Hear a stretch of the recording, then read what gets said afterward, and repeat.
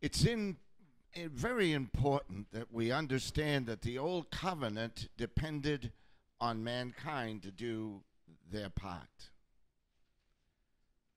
So God gave them the 10 commandments. If they could fulfill each one of those commandments, then they could be in heaven one day. But the problem is mankind can't fulfill those commandments at all. The Word of God says if you break one of those commandments, you've broken them all. So mankind can even, and Jesus gave this later on, he said, you think to cheat or you think to steal, you've already broken one of the commandments. So mankind tried to keep the commandments, and some of them even thought they kept the commandments, but Jesus set them straight. There was a man that came to Jesus Christ, and Jesus heard him say to him, what can I do to go to heaven when I die? And what happened? Jesus said, well, you keep this commandment and this commandment and this commandment. And the man said, I've kept all of those commandments from my youth up. Of course he had not, because he had thought to break one of them. And Jesus said, then go sell everything you possess and give it to the poor. And right then, that young man broke the commandment of love. He could not fulfill the commandments. Even though Jesus said, follow me, after you sold everything, follow me, he could not even do that. So many times individuals thought they had kept the 10 commandments in the Old Testament times, but not one of them had kept any of the commandments according to Jesus Christ, the Son of the living God. So mankind could not go to heaven because mankind couldn't fulfill the covenant, the old covenant that said you had to do these things if you were going to go to heaven. Why did God give the old covenant if none of us could fulfill that covenant, and every one of us would be lost? Because we couldn't. The Bible in the New Testament says it was a schoolmaster. It was a tutor, and it was leading us to Christ, who was the one who would fulfill those commandments. So I can say through Jesus Christ and what he did for me, and when I accepted him as my Savior, I became his child. I have kept every one of those commandments through Christ, not in person, not through my own strength, not at all through my own strength, but through the atoning work of Jesus Christ. So Jesus came along and said, I give you a new commandment. What does the word commandment mean in the Greek? Agreement. I'm giving you a new agreement. What is the new agreement? You receive me as your Lord and Savior, and I'll do it for you. I'll keep the commandments for you. And that is the way we get to heaven, through Jesus Christ's atoning work on Calvary. Too many individuals think they can do it now, even in this New Testament age, by their own abilities. Like they can keep the commandments if they try hard enough. How many of us have kept New Year's resolutions if we tried hard enough? No, not very long. The Word of God makes it very clear then, if it wasn't for Jesus and what Jesus did on that cross, we would be destined for eternal judgment. I owe everything to Jesus, and so do you if you've received him as your Savior. And the Word of God makes it clear, whosoever will can receive him. It's not for a certain number of people or a certain class of people. It's for anyone that will acknowledge Jesus Christ as their Lord and Savior and receive him into their life as that Lord and Savior. So God gave me a new covenant. He said, I'll do it all. I'll even fulfill what you should have done. All you have to do is acknowledge me as your God, your Savior, your high priest, your all. When I realized that years ago, and it took time to understand that principle of God's Word, it freed me from trying to keep myself saved.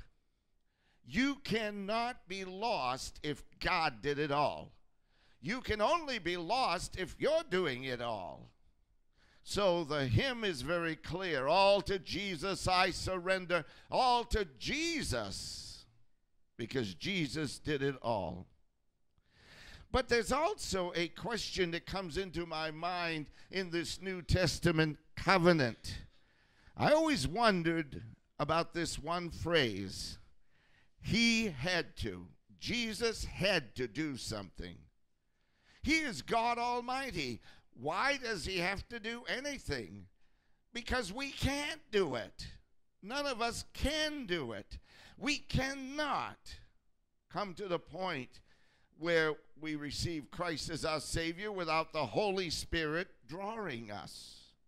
There is no one that has received Christ that the Holy Spirit did not show their need and encourage them to do it. The Holy Spirit gave me direction. But why would Jesus have to do anything? It's because he is love. You and I cannot understand the love of God. No, it's way beyond what we can understand. God's love is without any conditions. God loves the whole world and isn't willing that any should perish. Any should end up in the place of judgment, hell, the lake of fire. God doesn't want anyone to go there. So he has offered the gift of salvation to whomever will receive it. We read of him choosing to come to earth. He chose to do that. We read of him healing the sick in the New Testament. He chose to do that. We read of his love and his grace that was manifested to everyone that came to him. He turned no one away but those that were self-righteous Pharisees, religious people that depended on themselves instead of depending on God. So why does it say he had to do it? Because we couldn't do it. He had to become a man just like us. God the Father impregnated Mary. It was not Joseph, it was God the Father. His Father had to do it because man's sin was passed on by man, generation after generation. So it's through the Father that happened. I was born a sinner. I was a little baby, hopefully very cute, but normally not often. But I was a sinner. I look at dear mothers. They've just had their firstborn. They're so excited about their firstborn. They love them. And I think, what a sinner. You think I'm going to tell the mother that at that point? But we're born sinners. We're conceived in sin. So we need somebody to rescue us from the sin that we became at the point of birth. God so loved the world that he gave his only unique son, one translation puts it. King James puts it, begotten son. That whosoever, that meant anyone, believes on him as Lord and Savior should not end up in hell, but have everlasting life. My friends, I'm looking to heaven. I'm not looking to the place of judgment. Why? Because I receive Christ as my Savior. The Spirit of God is in me, because no one is saved that the Spirit of God doesn't dwell in. The moment I got saved, God entered into me, and He is, by His grace, trying to direct my life and cause me to walk in the way that is right. I can choose, but why would I choose against the Holy Spirit who teaches me the Word of God? Jesus could have said, I'll save man by sending the angels and just simply say, they are, whoever is on this earth is saved. He could have done that, but He couldn't do that if He was going to remain a just God.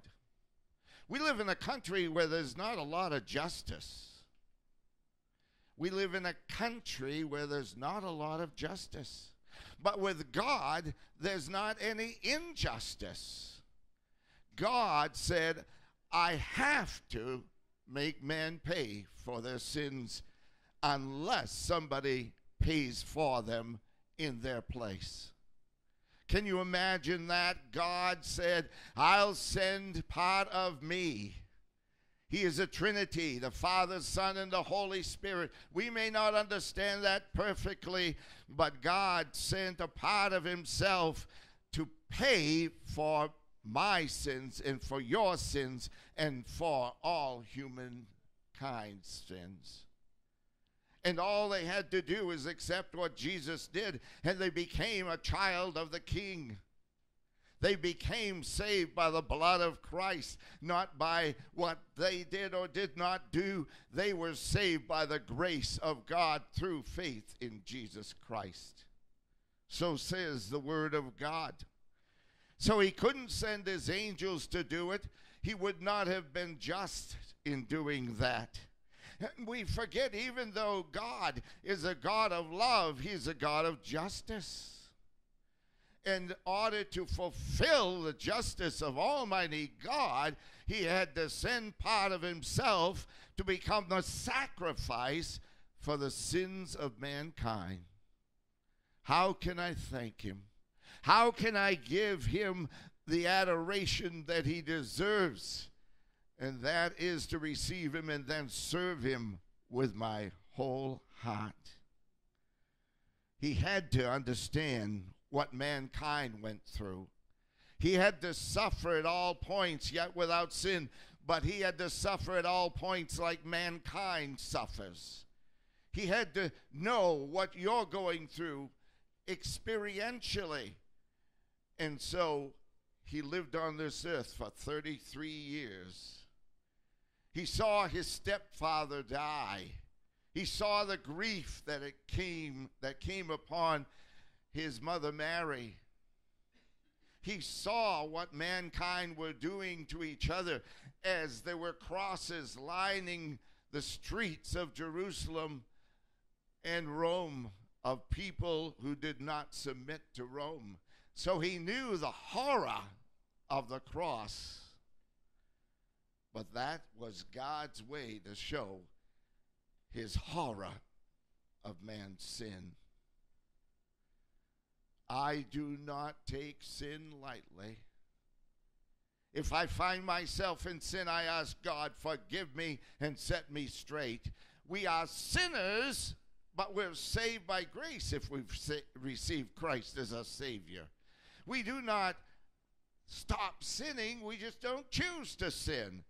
And when we do sin, we have an advocate, a lawyer with the Father, says the Word of God, Jesus Christ, pleading our case. And what does He say to the Father? I paid for that sin on the cross of Calvary. Yes, He was thinking of you on that cross. He was thinking of me on that cross. It was not a time when God forgot about us. He stayed there, even though He could have called 10,000 or more angels to deliver Him. But then we would not have had the privilege to go to heaven one day. This is not all there is to life.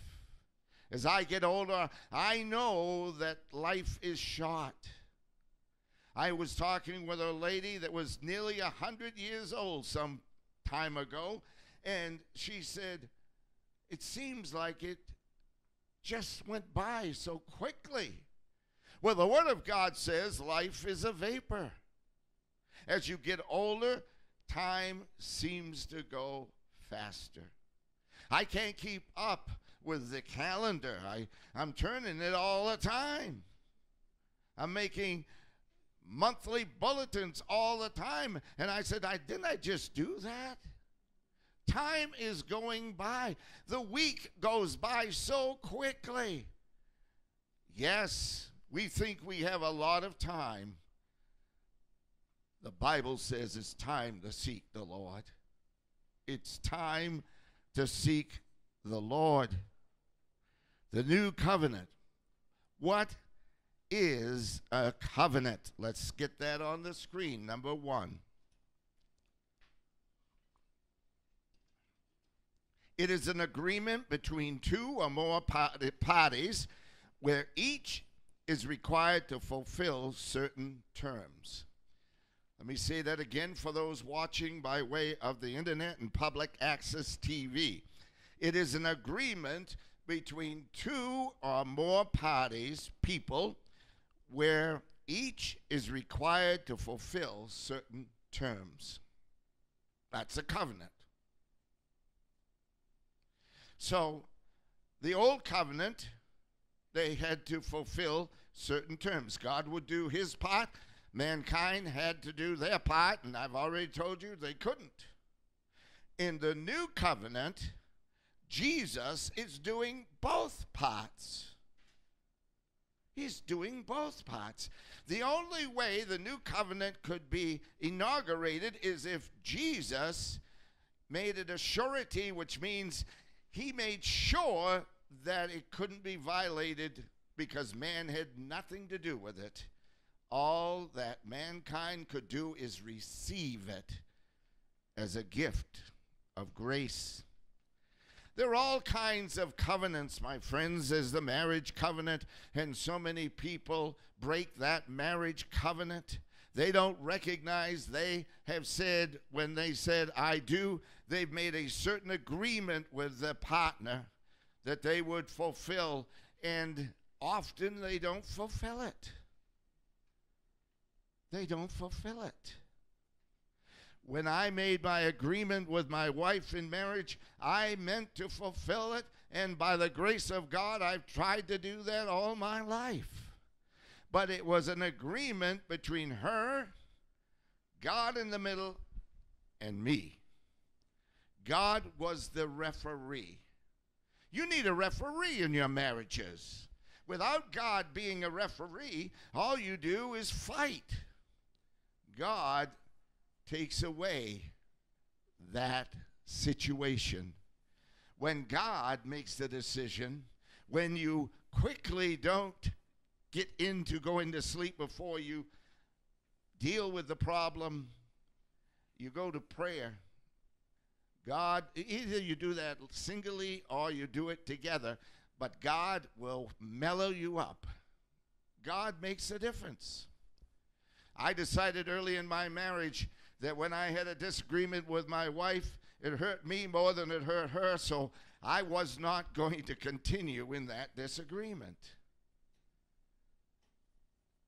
You see, what God is saying, if you have a disagreement with me, come to me and I'll settle it for you. If you have a disagreement in marriage, come to me and I will deal with that disagreement. Then there are legal contractions or contracts. These are covenants of business. And if somebody doesn't keep their part of that business covenant, then things don't work out. When you have a mortgage, you make certain agreements.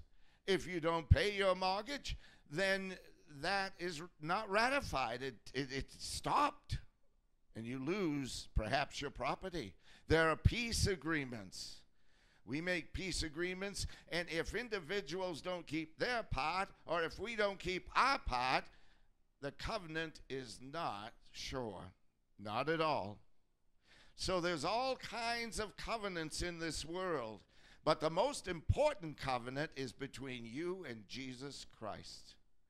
When you receive Christ as your Savior, you have made a covenant for life to serve Him, to let Him give you guidance and give you direction, to follow Him with all of your heart. You made an agreement, save me and I'm yours.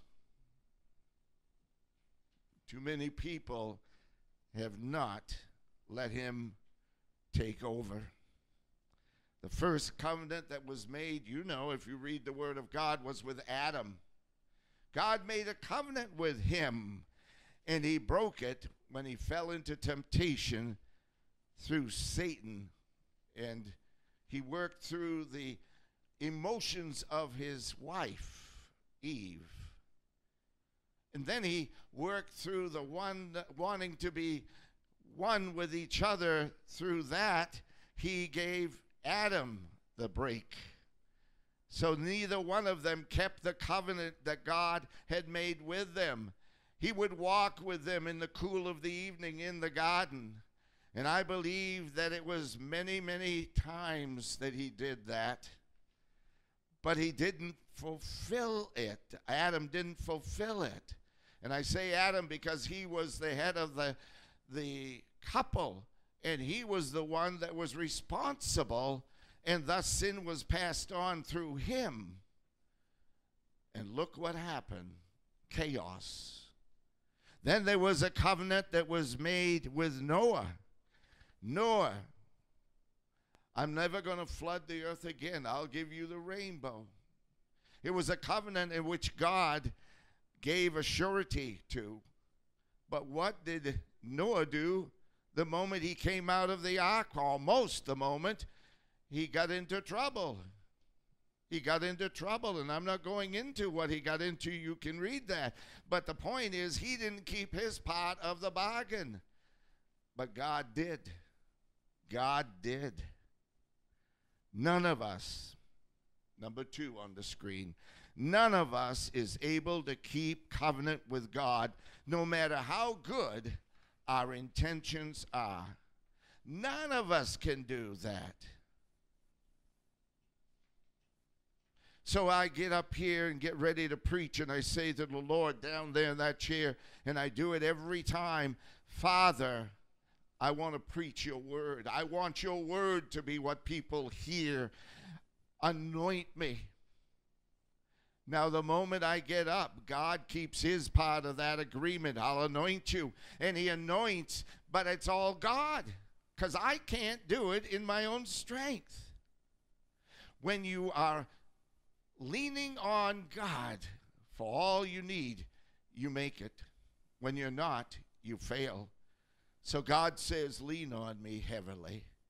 I remember Billy Graham, the great evangelist, saying once, if God took his anointing away from me, I wouldn't be worth listening to.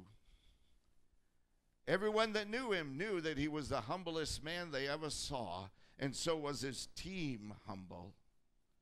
That's why God used him in a great way. And that's why God wants you and I to rely upon him, to trust in him. He's knocking at your life's door, and he's saying, don't depend on yourself to live a godly life. Depend on me. Always depend on God to give you the strength to live as God would have you live. He tells us to seek him with all of our heart. Do we? We're covenant breakers when we do not. How did he go about making that better covenant that's talked about in Hebrews 7:22 and Hebrews 8:1 and 6? Let's note number 3 on the board, on the screen.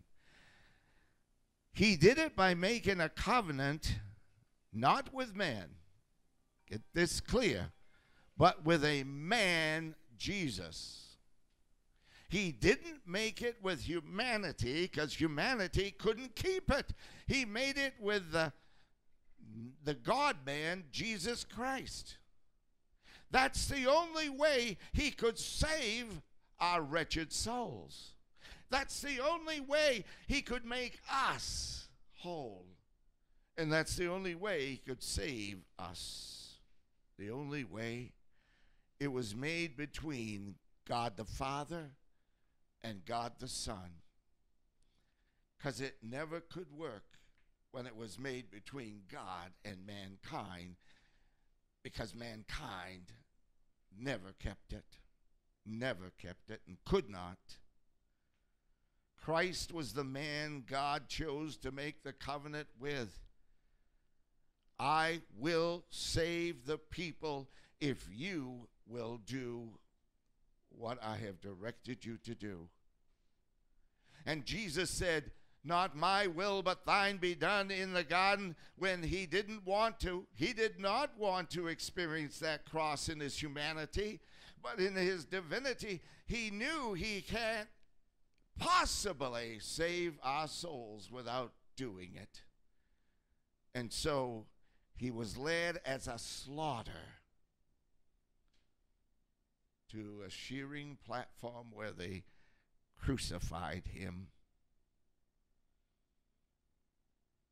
When Jesus took our place, let you think about this. It was more than just being on a cross. How many sins have you committed yourself? Don't think of it for condemnation. Just think of it for a moment.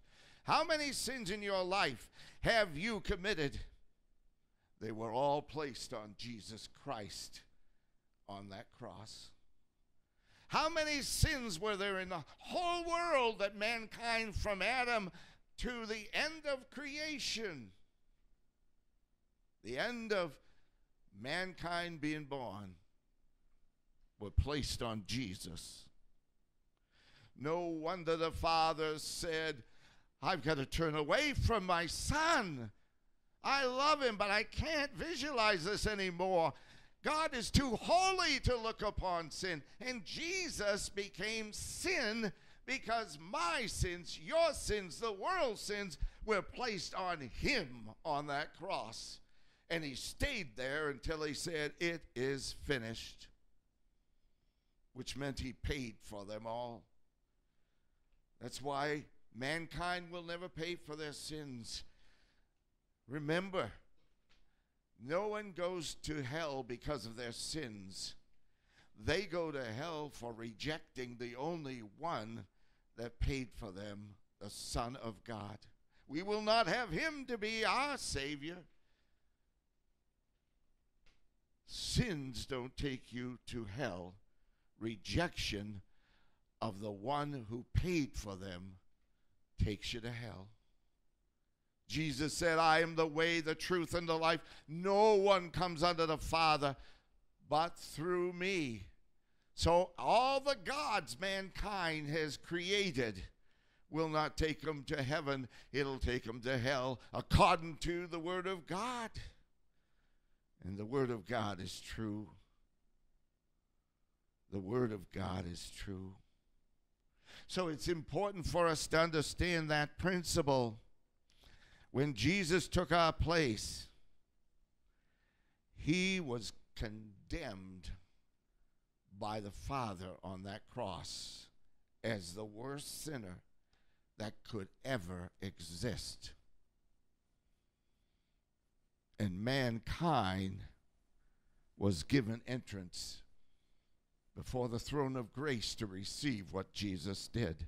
That's why the curtain in the temple was torn aside, because now you could go into the presence of God Almighty and he would listen to your prayer for salvation. He would save you by your prayer of salvation. What did mankind do when that temple curtain was torn in two from top to bottom? They mended it. and they would not come the way of the cross. They would not receive the message of God Almighty that this is the way, walk ye in it. This is the way to salvation, and there is no other. Jesus did it all. All to him I owe. Sin had left a crimson stain, but my Jesus washed it away. Number 4, yet he also took our place in another respect as one who walked perfectly in covenant with God. As one who walked perfectly in covenant with God, in agreement with God. If you will come to me, I will in no wise cast you out. If you will come to me, I will give you the salvation which is eternal, and no man can take it away from you, and neither can you. My friends, once you are saved, the Bible says they're without God ever changing his mind. The gifts and callings of God are without God ever changing his mind, repenting. So I can't lose my salvation. I can be spanked by Almighty God to get me straight again. I can be directed by the Holy Spirit so I know how to live, but I can't lose what God gave me, because he says, I don't change my mind. Once I save you, you're saved. I only say that make sure you have truly received Christ as your Savior. But if you have done that, you will never perish. You have eternal life. Jesus lived as a man, and he was sinless as an individual. He said to the crowds, who of you can tell me one sin I've committed? I'm not stupid. I wouldn't ask that. Jesus never sinned, so he could ask that. He was the only perfect man, and that's why he became the perfect sacrifice. He became the Lamb of God, which took away the sin of mankind. He was spotless. He was a keeper of the holy commands of God. Number 5, yet there was even greater news. Jesus hasn't kept the benefits of the covenant to himself. He hasn't said, because I kept it, I receive it, and I'm going to keep it to myself. Rather, he shared it with us all. I am, and every believer is. That means a person that received Christ as a Savior. I am a co-inheritor with Jesus. Everything that God gives, the Father gives to Jesus, he gives to me as well. I receive the same benefits that Jesus received for fulfilling the ways of God and the mind of God and the plan of God. You know what mystifies me and mystifies most people is this. God knew what he was going to do before he created mankind. He knew that mankind would be created because God knows everything, and mankind would fall into sin, and he'd have to eventually send his son to die on the cross if he was going to save any of mankind. And God still created. How can he do that? Because God wanted somebody he could love unconditionally. And so he created a man with the ability to receive that love. You know what God's going to say to you if you're a believer in Jesus Christ? Not you're a bad boy, you're a bad girl, but welcome, welcome, thou good and faithful servant. I saw your heart. I saw your desire to live for me. And although you failed at times, you are an individual of my own heart. Did he not say that of David when David sinned with Bathsheba? We're going to get the sure blessings of David. God paid for that sin. David had to pay for it in losing his child, but he didn't have to lose his eternal rewards. I'm going to meet David when I get up there because God saved his wretched soul like he saved my wretched soul. But I won't meet some people because they have never accepted Christ as their Savior. They chose not to, and thus there is no other way to salvation. No other way.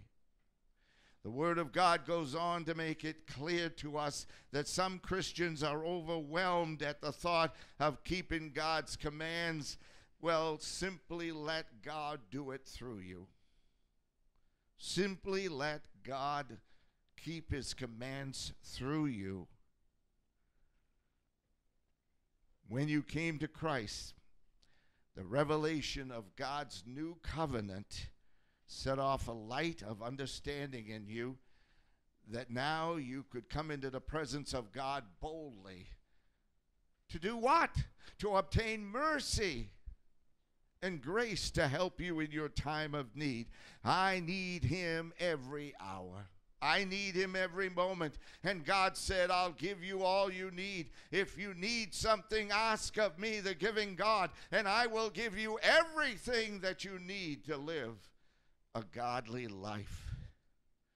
Don't listen to Satan that says you have gone too far in the wrong direction. Therefore, don't come to me anymore. You're lost. That is not what God says in his word. The word of God makes it very clear that his nature is a nature of love. And when he saved my soul, he gave me his new nature. I'm a new creation. I'm a brand new man.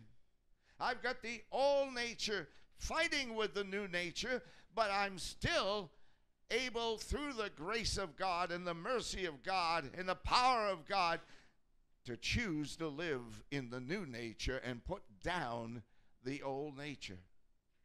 Yes, the old nature's there, and there's a fight going on constantly, but you can win that fight. It was evident on the Mount of Transfiguration. Perhaps you remember that's where 3 of the disciples went up and they saw Jesus transfigured and he began to glow. And there were 2 figures with him, Moses and Elijah. They died a long time ago. And people would say they must be dead. That can't be so. The guy has hallucinations. No, he actually talked with Moses and Elijah, Jesus did, and that's because they're not dead. They're with God in heaven. That's the clearest evidence, friends, that there's a hereafter. In every single person that has died in the faith, they have received Christ as their Savior during their life, and they have died there with the Lord. I'm going to see my mother. I'm going to see my father. I hope to see my brother and sister. I really believe that because they made a profession of faith on this earth, I'm going to see him again. So a funeral for a loved one that you know you're going to see again is a lot more comfortable than the kinds of funerals I've had, very sparse, but funerals I have had where the person never acknowledged Jesus Christ that I know of in their lifetime. And so I could not say they were in heaven. But all those that have are clearly in the presence of Almighty God. The Word of God goes on to make it clear that the glory of that immense and beautiful situation where the disciples saw Jesus talking with people that had died years before changed their life. In fact, they wanted to actually build a booth 3 booths. They wanted to have a place they could go to worship, and Jesus said, don't do that. What did the Father say in the instance where they wanted to build that booth? Of those 3 booths? He said, listen to my son. Basically, what he was saying before that is, shut up. Listen to my son. You're thinking of what you're going to do so that you can come to this place and you can worship this place where you found God.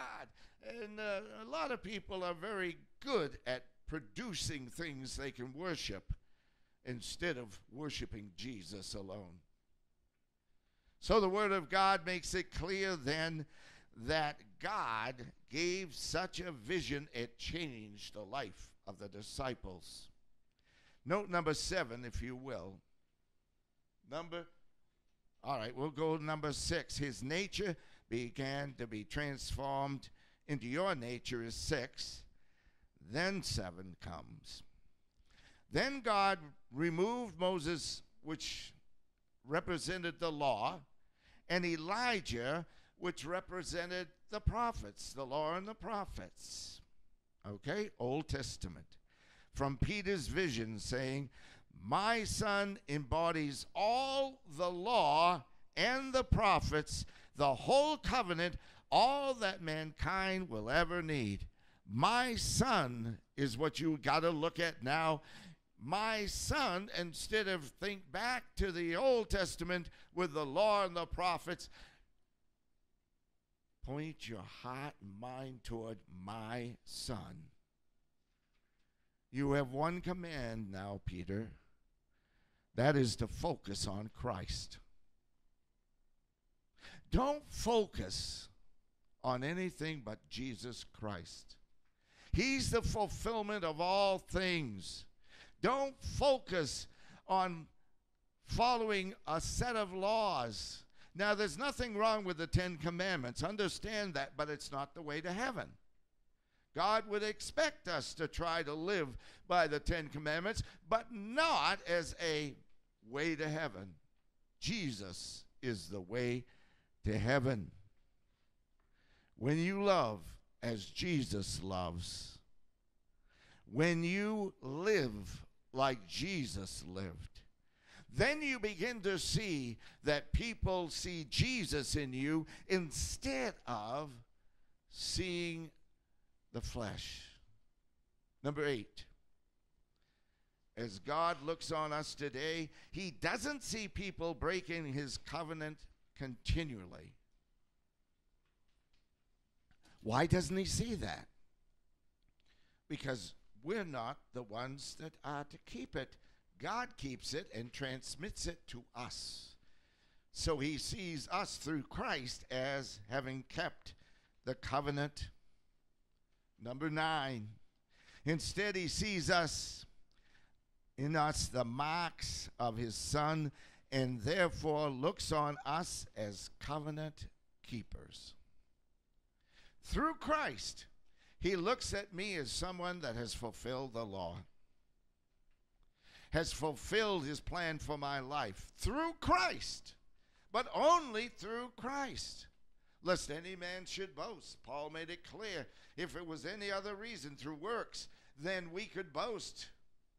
But it's not in the area of how many works we've done or whatever else we seem to have as marks of God. It is through Christ doing it for us. All to Jesus I surrender. All to him I freely give. All forgiveness is ours through Christ. All peace is ours through Christ, a peace that passes all understanding. All acceptance by God is ours through Christ, and all grace abounds toward us through Christ. Do you see what I'm saying? Everything is because of Jesus Christ. All through Christ. Now Christ needs no assistance to keep us saved. He's done it all. And he knows how to bring up his children. He knows how to correct his children. God does it all in love and grace and mercy. His loving kindness draws us to him because he loves us with an everlasting love. But if I don't receive it, note what takes place. This is what Hebrews means when it says we trample the blood of Christ when we try to add something to God's peace or God's grace. I'm not saved plus getting baptized, although we should be baptized if we're saved. That's simply a statement that I died to the flesh, I was buried to my old ways, and I rose up again serving God. It's an indication of what happened at salvation. But the thief on the cross never was baptized, and Jesus said today, I will see you in paradise. But when I don't receive these things and I add to what God said, then I have trampled what Jesus Christ has done under my feet. And I've said the blood didn't do it all. One day I believe with all my heart we're going to see that blood on the mercy seat of heaven. And that blood will indicate to us we're there by the grace of God through the blood sacrifice of the Son. Yes, we will know something of this earth because we will know how much grace God has given to us and how much he loves us. Now I close with these four. I haven't got a lot to say about these four, but they're essential for grace to happen in every believer's heart. It's number 10. First, grace is unassisted. Grace is unassisted. We cannot assist the work of God's grace without diluting and diminishing it. I can't add to what God has already done. And when I do, I get into trouble. Second, grace is unmerited. That simply means I don't deserve it. I've heard people say to me, I just don't deserve the grace of God. No, I say you don't. I don't. Grace is without you deserving it. And there's not a soul on this earth that deserves God's grace not giving me or giving me the opportunity to be saved, or his mercy not giving me what I deserve. Number third, grace is unchanging. It's never going to change. Never. You can't run out of something God is. God is love. You can't run out of that. God is grace. You can't run out of that. God is mercy. You can't run out of that. I could go on and on and on. I can't exhaust God. And I'm so glad I can't. Finally, fourth, grace is unending. Grace is unending. When I get to heaven, I'll still be experiencing the grace of God. Grace, grace, grace. Nobody, and I'm putting this in a paraphrase, but nobody can imagine the things that God has prepared for those that love him.